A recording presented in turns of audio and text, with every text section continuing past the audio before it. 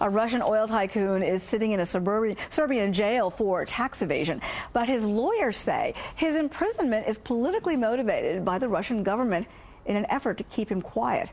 Fox News senior correspondent Eric Shawn joins us now live in our New York City newsroom with more on the story. Eric? Hey, Uma, he was once one of the richest men in the world. The multi-billionaire head of Yukos Oil, Russia's largest energy supplier. Now Mikhail Khodorkovsky is confined to a Siberian prison cell.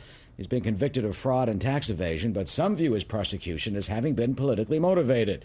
The victim, they say, of a Kremlin effort to regain Russia's once substantial power by using energy as a weapon against the West.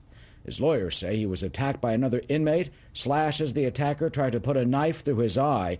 The Russian authorities tell Fox News he had to get several stitches, they say, after an argument.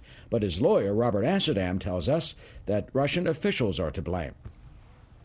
There is nothing that happens to Mr. Khodorkovsky that isn't determined by the highest principles at the Kremlin. So whatever happened to him is not an accident. It is not a matter of a dispute between prisoners. It is a message. Well, Khodorkovsky's supporters, as you heard, allege the Russian government itself trying to kill him. But Russian representatives tell Fox News the government had nothing to do with this attack.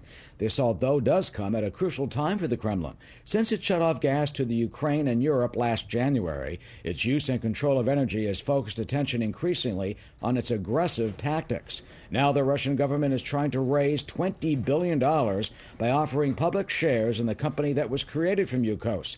That could be the largest initial stock offering to the public in history and critical to the Kremlin's plans to play a dominant role in world energy markets. You may know that Russia is the world's top producer of natural gas. It is number 2 in oil.